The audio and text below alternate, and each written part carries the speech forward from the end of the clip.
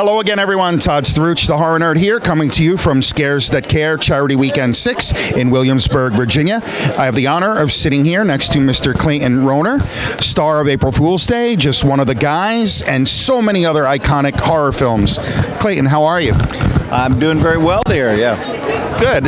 Is this your first Scares That Care convention? Absolutely, yes. But I think this is great that most of these conventions aren't goodwill oriented, they're more cash oriented. It's nice to be at one where, you know, there's a better end purpose to it. I agree. My good friend Manny, who's running camera for me, and we were talking about that earlier, about how conventions have really become big business. And this one is great because it bucks that mold. Star Trek being the one that's just completely gone monetary. Which kind of takes a little of the fun out of it. Because I think, you know, as much as we obviously like to make money, it's about what we do and interacting with the you know, with our fans and that part of it. Actually, the money aspect is really the least, you know, it's just, like, it's great here that we have somebody taking the money because I hate that part. I would rather just come and do this and not have to ever deal with exchanging, you know, greenbacks. I hear you. You know, just as fans and someone who has seen how the convention business has changed, I personally, I don't begrudge anybody the right to make $1. You know, it's your likeness, it's your signature. You may as well make a couple of bucks off of it, you know? Yeah, I like the talking to everybody and finding out about them, and you hear the most amazing stories, you know? People have great stories. That's cool. I appreciate that as a fan. So speaking of stories, you're in a very iconic horror film, April Fool's Day. How did you get into horror? Was that a genre you were interested in, or was that, hey, I got cast in this role and away we go? That's a really good question. I'm not sure how I got into it. I'm trying to think of what the first one I did was. I think it was April Fool's Day. And then from there, I just kind of kept going with, like you said, Madman, another one called Destroyer. Relic I did much later on. I had kind of a string of Nightwish was another one.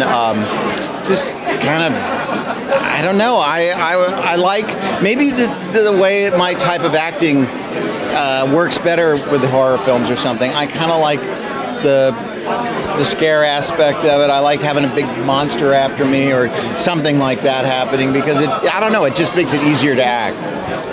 It's not so nuanced, you know. I mean, you know, when you're being chased by a 6,000-pound lizard, it's I don't know. It trumps any other emotions you're going to be having. I guess so. I can't say I relate, you know, but I can imagine. So yeah, that's been very fun. So very cool. Now you mentioned this film, I'm Madman.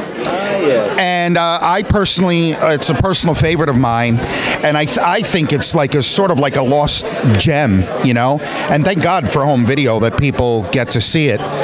Just tell us a little bit about your experience on that film. The one that Tibor Takis? Yes. Yeah. That's right. Okay. Well, I mean, I know the film. I'm trying to remember who the director was. By the way, well, I love he did The Gate, right? Yes. Which was I thought it was a great movie. He is just a champion among champions, and it was really fun to do. And the special effects guy was great, and I think his first name was Robert, but I can't remember exactly. But yeah, it was great. And Jenny Wright from Near Dark. I was always a huge fan of hers. I thought she was a very sexy girl, and it's great to be her boyfriend in it. And I played a cop. I played a lot of cops. He was a detective, I think. So, yeah. Very cool. You have so many things you've been involved in, Angel.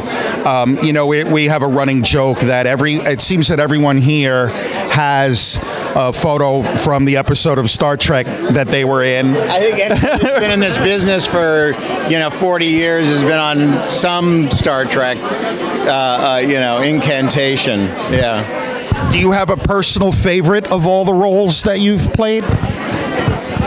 Well, I'm very proud of something that I did recently called Mope, but nobody knows about it yet, but they will. I really was excited to do G vs. E. good versus evil. That was just an extraordinary experience. Obviously, Just One of the Guys to be my first feature was just a stroke of luck that I got to be in a movie that so many fans found, really affected them. And it's not all your movies affect people like Just One of the Guys did.